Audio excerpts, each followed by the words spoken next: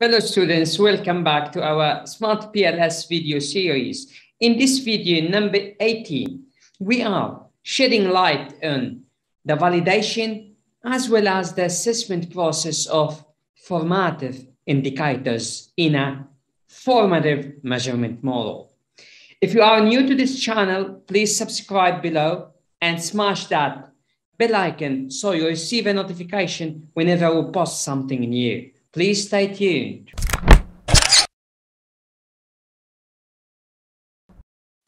All right, my fellow students, then let us check the process that we follow in order to validate a formative indicator in a formative measurement model using SmartPLS.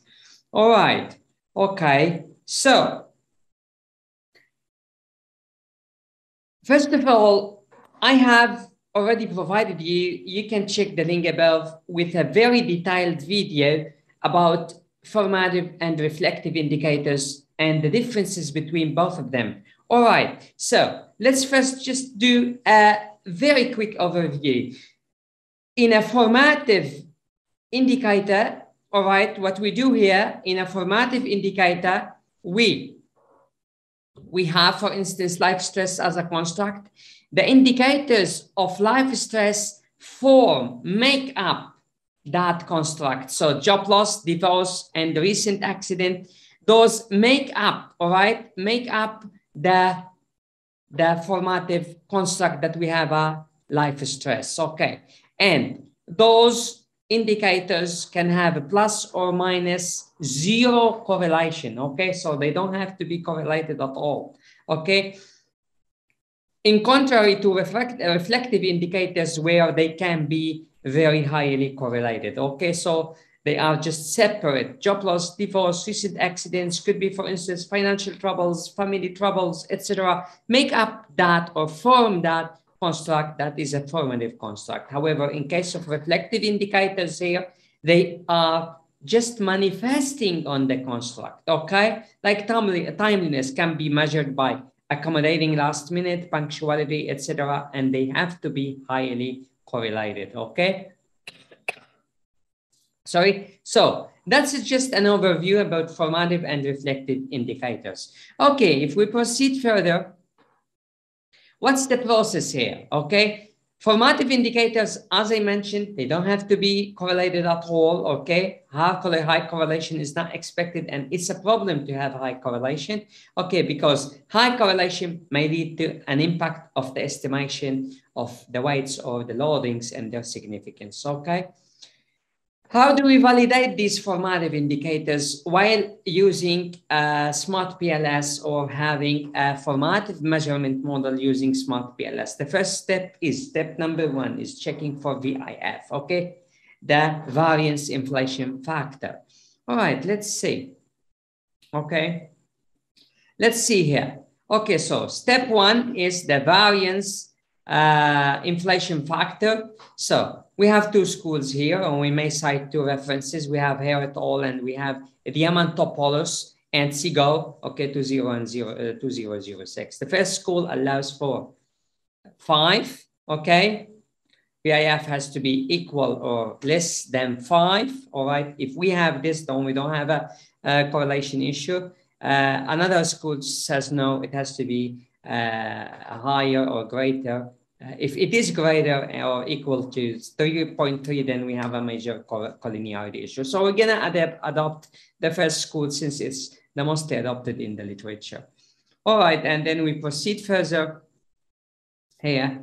All right, in the first step, as I mentioned, we assess for the level of collinearity in the formative measurement model. If we have VIF higher than 5, then we have to treat collinearity problems, okay? After treating them, we then check again. If VIF is higher than 5, then we dismiss the formative measurement model. If it is then lower than 5, we analyze the significance of the outer weight and interpret the indicator's absolute and relative contribution, okay? Therefore, all right, so step number one, we check for VIF, all right? So let's see how we can check for VIF, all right? I'll simply just go to share screen, use some annotation here. All right. For the annotation, I'll use a spotlight. All right. So we have here the TAM model. All right. As I mentioned, let me get myself a bit bigger. We have the TAM model here. Okay. And as I mentioned, here I have to make a copy of this model for sake of simplicity. So simply that's a copy of the model. All right. And for sake of simplicity, what I need to use only two variables here. I don't need trust. All right. I wouldn't need behavior and intentional use. And then let me just delete this flow between these two variables. Okay. And then I have to here, that's a reflective model. For sake of simplicity here, I just switch to formative. Okay, that's a reflective indicators. We have to switch then to formative. Okay, and let's go ahead and check for collinearity issue. How do I check for collinearity issue? Very simple. What I do here is, okay, let me use a spotlight again. Okay, calculate and PLS algorithm, all right? 300, I'll pick up the factor here because I'm studying these factors. It's not, I'm not worrying about the path, the factor here, and start calculation, okay? And go here to collinearity statistics, VIF, okay? So here, green is good. Black is the borderline, and red is just having an issue, but here I don't have any red. And what I care about is the ease of use as well as the usefulness of the online system use. These two constructs, okay? So I have no issue here, okay? So all of them are green. All of them are below 3.3 or below 5. Then I have no issue with collinearity in this context, okay? So let me proceed further with my explanation here. I'm back in the presentation. So that's a step 1. I'm done with step 1. I'm okay with step 1. Okay, let me now move to step 2. Step 2, what do I check for? Check for the outer weights, okay? All right, let me just move myself a bit here, make myself smaller. Okay, check for the outer weights, okay? Outer weights are considered or reflect the result of a multiple regression with the latent variable scores where the formative indicators represent the independent variables. So here, life stress, as I showed you here, in the first slide, life stress is the dependent variable and its indicators are the independent variables. And here we're kind of showing a multiple regression relationships. Okay, how do I check for the outer weight? I use bootstrapping, okay? The most significant, the outer weights are, or the more significance, the more contribution. Like for instance, if I say, let me say for instance here, job loss has a big significance on life stress, then it is contributing to life stress, okay? So the more the weight is, then the more significance or the impact of that indicator on the latent construct. Okay, we may consider outer loadings as well if the outer weights are not significant enough. Okay, we're gonna go to SmartPLS now and check in details. Okay, if the loading is below 0.5, then we have to make a decision whether to delete a specific indicator or just leave it. Okay, so we're gonna move to SmartPLS now. Okay, then please stay tuned. Okay, thank you.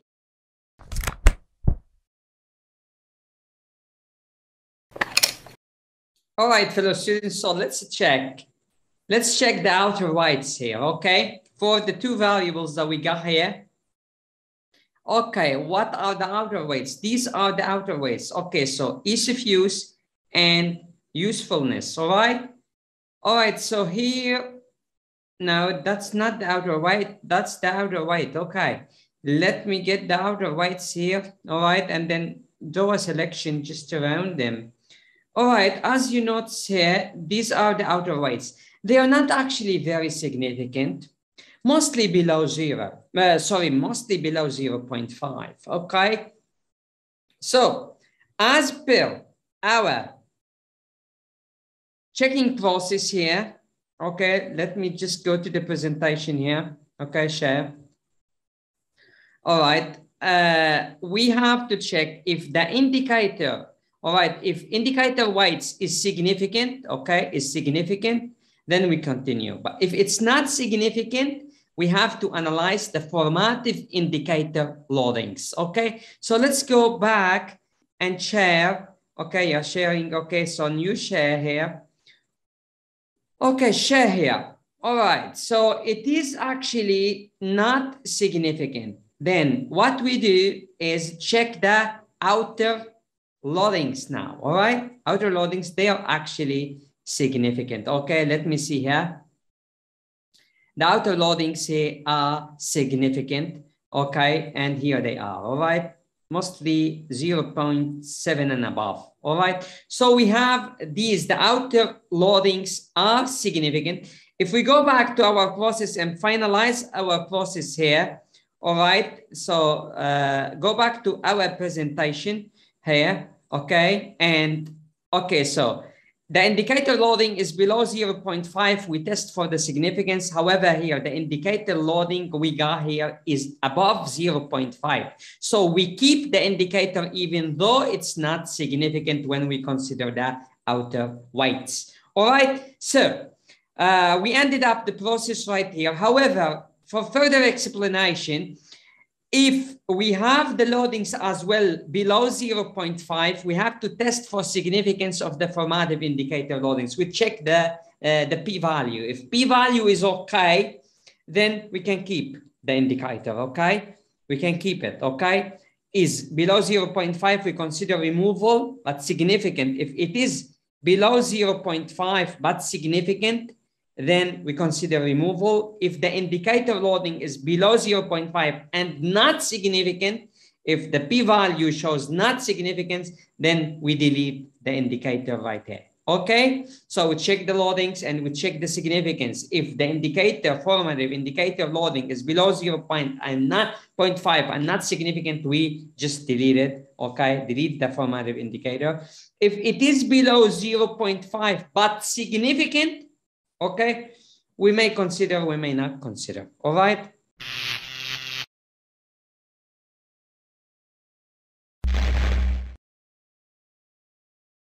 Okay, let's now report our results. Very simple, okay? As we run the PLS algorithms, we have retrieved the VIF factors for the two indicators, the formative indicators that we had. So simply what we do here is we go into Excel format, okay, copy the results. And for sake of simplicity, I have prepared a sheet here where I can simply report my results. I simply paste what I got from SmartPLS here. As you know, this is simply a perceived usefulness. This is Yusuf, all right? So I just simply, this is what I care about, copy. And that's the outer weights or the VIF, sorry, will go here. So that's very simple. So Yusuf, okay, not sure why I had this, okay. So let me just remove this number. All right, I may have added something to the data. Okay, so simply, I simply take those, copy, all right, and simply paste them right here, all right? So this is for the VIF factors for this variable. For the ease of use, very simple as well, ease of use, copy, all right, and paste, all right? So simply let me just continue the formatting right here. Okay, so this is a part of it. Okay, so now let me move back to SmartPLS and go to the bootstrapping. This is what I have run, and I'll take the outer loadings here, okay? The outer loadings. For the outer weights, I had some issues with the significance. I'll take the outer loadings, okay? So simply here, I have this one significance issue here, significance issue here. Maybe this is because I put it as 0. Maybe if I had the significance at 0.10, maybe I wouldn't have this issue. Okay, but let me try to run it again using 0.10, all right? So calculate, and all right, let me go to the copy and then calculate bootstrapping 2000, and this is 0.10 instead of 0.5. I may have some changes in the results, okay? Considering the outer whites. Okay, let me see. I'm using 2000 samples, okay? Just for fastness of operations, all right? I'll go to the outer whites. See, I have better results here. All right, so simply I can report because I have no significance issue here. The outer weights are not that high, but I have only one significance. Okay, I may have here as well some significance issues. So I'll simply, as per the procedures that I showed you on SmartPLS, I'll go to the loadings, okay? Loadings are perfectly fine here, okay? And simply I copy, all right, as I did, and paste, okay, paste, all right, and then I'll use for the, okay, the scale here is formative. Okay, the scale is formative for all of these. All right, I can, the trust is reflective. Okay, so I just put trust here. I'm not gonna move, copy anything for trust, and we didn't do any calculation for trust. We have done it in prior videos. But I don't do it here, but I want to show you here that we may have some models where you can have two kinds of indicators, formative and reflective, okay? And you can report the outer weights for the formative or even the loadings for the formative and the loading for the reflective indicators, okay? So, okay, what I use here, okay, if I go to my PowerPoint slides right here, to the last slide, I didn't present yet. Okay, in the last slide for reflective, we report AVE and the composite reliability CR. While for formative, we report weights or loadings and the t-value and VIF. And this is what we're reporting in the t-statistics or the t-values. VIF, this is for the reflective models. We report CR and AVE and loadings, etc. We use bootstrapping to check for outer weights, okay? And we use the original sample, okay? Weights as the outer weights. And this is what I wanted to show you here, okay? We go back here, okay? And this is the sample, the original sample. And I wouldn't need those. Let me just remove them. I wouldn't need those. Let me just remove them. Okay, and I wouldn't need this one. I'm not sure how I got it as an extra indicator here. All right. Okay, so simply, all right, simply, I will take the perceived dose, so those ones, copy, and simply put them right here. Okay, I'm good. And for the perceived usefulness, I'll just go double check the model. All right, perceived usefulness. I have 5. 1, 2, 3, 4, 5. And all right, and that's 5. Okay. So simply let me put that above on the top. And the same, I go with the original sample here and put it right here. And here we go. Here we go. That's how we report our formative indicators results from SmartPLS, the validation process, and the results that we get, specifically the VIF, as well as the outer weights or loadings. All right, and as you notice, my fellow students, by now we have gone through 2 steps, VIF as well as the outer weight checking through SmartPLS, in order to validate and assess our formative indicators for a formative measurement model. All right. We got to the end of this video. However, please stay tuned. In the coming video, we're going to discuss higher order models and things will become much more interesting. So please stay tuned. Bye-bye for now.